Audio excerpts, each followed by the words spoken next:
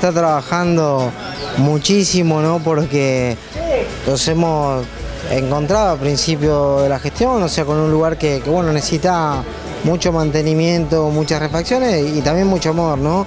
Y en eso se está, o sea, trabajando todos los días para ir avanzando por sectores, porque obviamente la funcionalidad hay que darle continuidad y bueno, de eso se trata, ¿no? Venir a recorrer cómo van los avances de obra, entender también que bueno, funciona la escuela de policía local, la escuela de enfermería.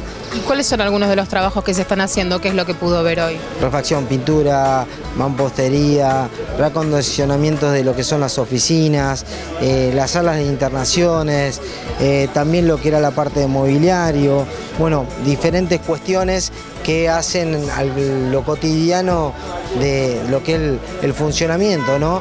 de este lugar.